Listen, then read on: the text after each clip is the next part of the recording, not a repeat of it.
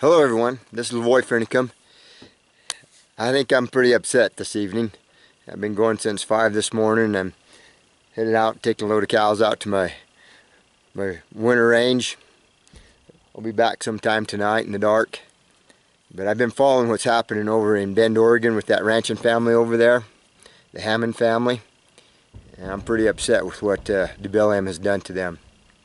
Actually, I'm really angry. They had a prescribed burn that was allowed, got off onto 100 acres, burned 100 acres of BLM. Just rangeland, you know, 100 acres. He'll come back just as green next year as ever. They threw him in jail.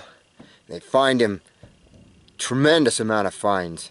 And now it looks like they're facing 5 more years in prison.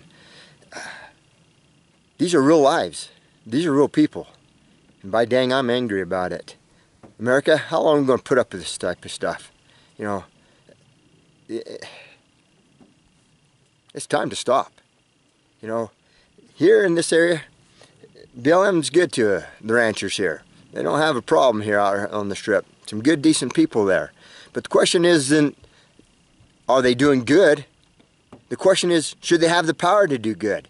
If they've got the power to do good, they got the power to do bad. If they got the power to help, they have the power to destroy. They shouldn't have the power, period. Because look what they're doing over to that family, the Hammond family. It's outrageous. And I'm pretty dang angry about it. I'd like to use a lot stronger language, but my daughters and my wife will probably watch this, my mom, and so I'll refrain. But dadgummit, it's got to stop. It's got to stop. BLM, here I am. You want to pick on somebody? Come pick on me. My cows are out here. You tell me you got to get them off. I'm not taking them off. You know, you want to play those antics with other people, harass them, destroy their lives? Well, here I am. You come pick on me. Come on, pick on me. And I'm not going anywhere. By darn, it's time somebody stands up and tells you to go fly a kite. Well, I'm kind of upset, as you can tell.